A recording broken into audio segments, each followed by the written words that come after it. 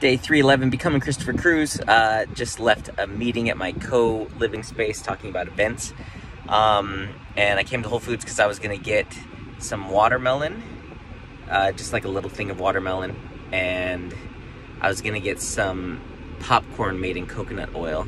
They have this really good popcorn here.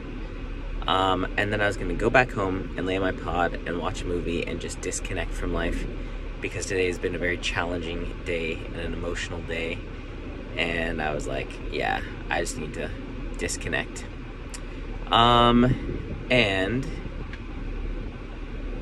I'm walking through the store, and I got the watermelon. I'm walking over to the popcorn, and then I see the chicken, and I'm like, what's gonna make me most proud?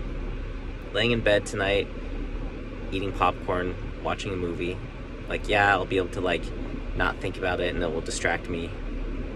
Or will it be just getting chicken and eating a healthy dinner and just going to bed early and meditating before I go to sleep?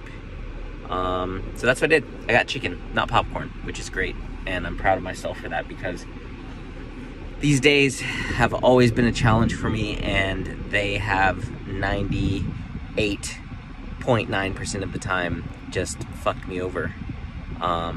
They haven't fucked me over, I've fucked myself over, correction.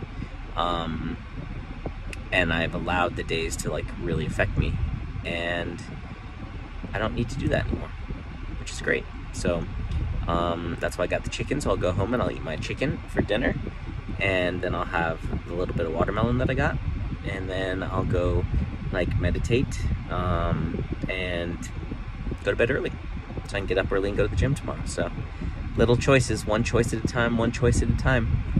And this whole thing has really stuck with me, of making choices that make you feel proud of yourself. It's made a huge, massive, massive difference in my life. So I'm very proud of that and excited by that. And yeah, it was a really, really good choice.